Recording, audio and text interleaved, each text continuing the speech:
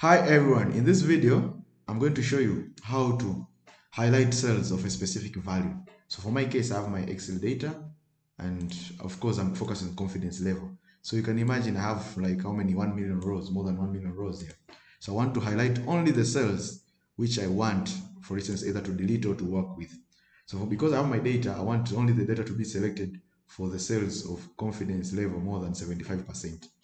So what I'll do is I'll select the column which I want to select this one here. I can just do this selection, this one here.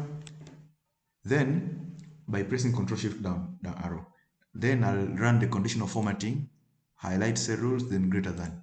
So by clicking greater than, so you see, so format cells, I'll put 0.75. So select, you see on my left, select automatically the cells which are greater than 0.75. Highlight with red so you can choose any color, maybe green fill with dark green text. So when I press OK, that means all my cells greater than 0.75 are highlighted already. So that's it. So you can work towards by either deleting or just sorting and remaining with all those cells. So thank you for watching. Make sure to subscribe for more videos like this in Excel.